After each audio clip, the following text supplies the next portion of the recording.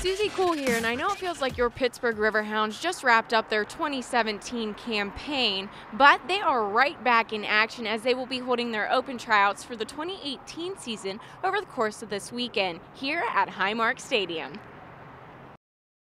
Players from all over the country with past collegiate or professional experience came out to show off their skills for head coach Bob Lilly and staff.